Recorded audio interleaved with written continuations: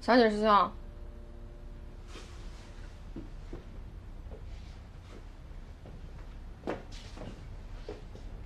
大师兄带你们干的那些好事我都听说了。程辽姐姐的原话，曹溪河也都跟我复述了。活该！你也不看看那3个人自己恋爱谈成什么样，一个天天换造型，就像脑子不好；还有一个整天追在自己女神姐姐的屁股后面屁颠屁颠，要死要活的。最后一个更绝，每天拿着一个10年前的旧手机诉衷肠。就他们仨那样的，他们敢教你也敢听啊？我也很后悔。那你现在打算怎么办？先不去打扰聊聊了。小景师兄，你平时在棋盘上那么懂得把握时机，你怎么一到恋爱上就变成傻子了呢？人家程辽姐姐说不要去打扰他，哎，你非得去找他。人家现在要看真心了啊，你又不打扰了。师兄妹一场，别怪我没提醒你。你要再这么下去的话，程辽姐姐真的会追不回来的。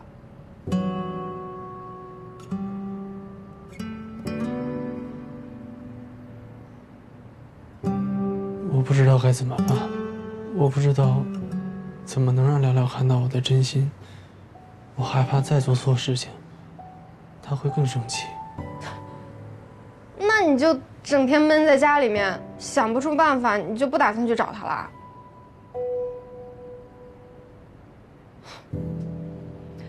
女孩子嘛，她想看真心，真心这种东西其实就是生活上的一些小细节。这个2个人相处吧，平时那些琐碎的小事看起来没什么大不了的，但是累积到一起之后呢，就会形成一种感觉，这种感觉是装不出来的。而且程辽姐姐也说了，她不否认你们之间的感情，但是你确实是隐瞒了她能看到她是彩色的这件事情，她难免会难过啊，会动摇啊。所以你现在最需要做的事情就是把自己最真实的想法以最坦诚的方式告诉她，给她足够的自信，让她觉得可以跟你继续走下去。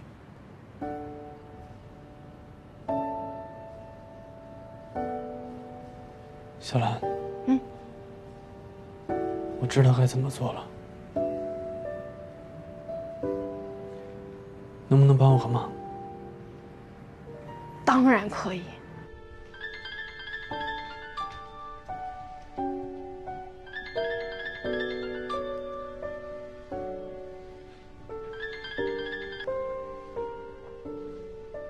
喂，何老师。哎，程编导。我已经离开松果视频了，您叫我程了就好。哦，好的，程了。有件事可能得麻烦你。天天不是最近一直在九州道场学习围棋吗？我听大师兄说了，说他进步特别快，天赋也特别高。对呀，才学了这么短时间就拿了个少儿围棋赛的第1名呢。那得好好奖励他一下哦。我也是这么想的，就问他要什么礼物，结果这孩子说最想要的礼物就是你和盛先生带他去电影博物馆看围棋大师的纪录片。我没问题啊，我有时间。盛景初，要不就算了吧，我和您陪他一起去。哦，盛先生是太忙了吗？对，他没时间。哦，好的，那明天下午我带着天天来接你。好，明天见。明天见。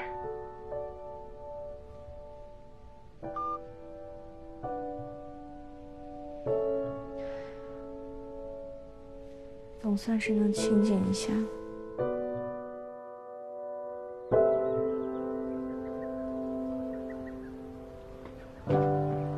何老师，程瑶姐姐，我都想你了。我也想你呀。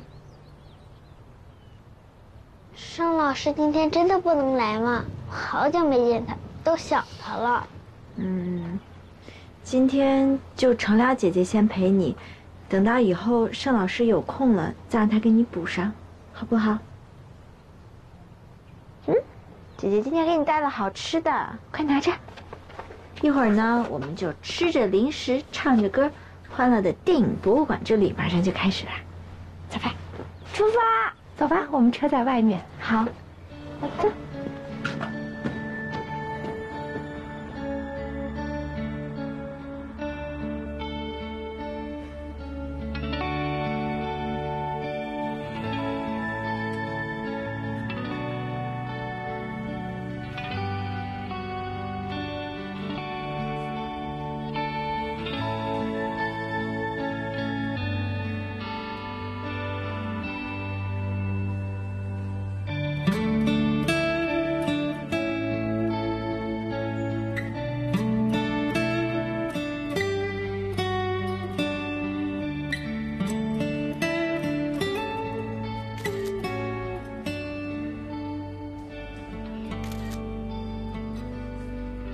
上面写的是什么？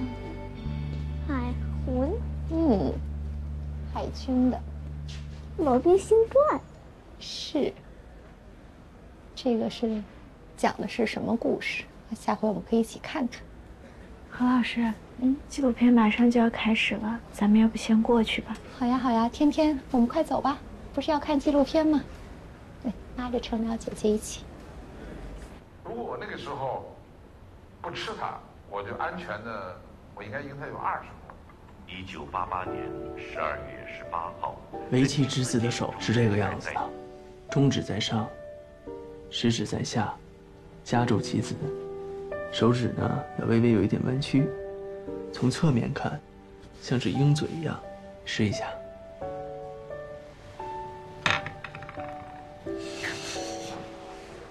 中指的捏旋风是程辽啊，程辽，你真没出息，又想了。具体的難しいんですけれども、中盤で私が苦しかったんですね。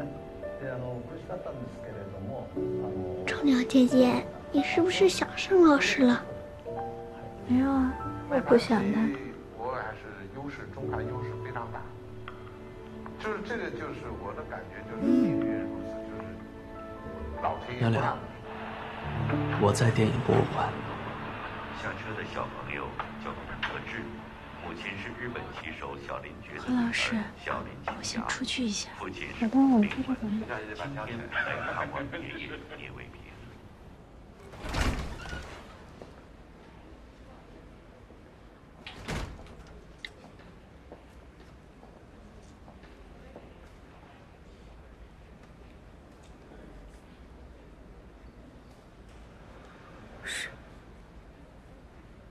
他来这儿干嘛呀？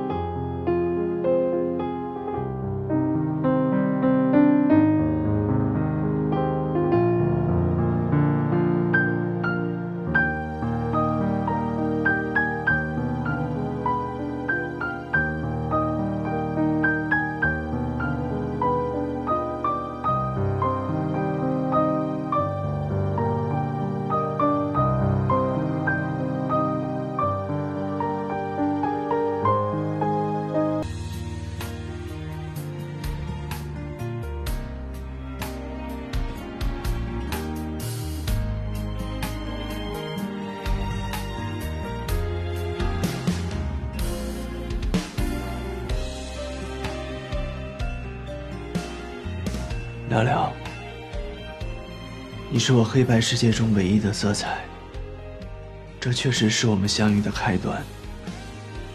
有色彩的世界也的确很美，但那并不足以让我对不喜欢的人说喜欢。相反，从为你心动的那一刻开始，世间所有的颜色都只有在你身上才对我有意义。聊聊，这里的每一张照片都是我记忆中珍藏的心动，也许它也没有办法完全告诉你我的真心，但还是那句话，好在这一生很长，长到我有足够的时间完善自己，证明自己。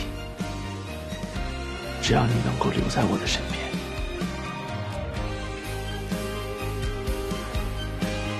聊聊，我爱你。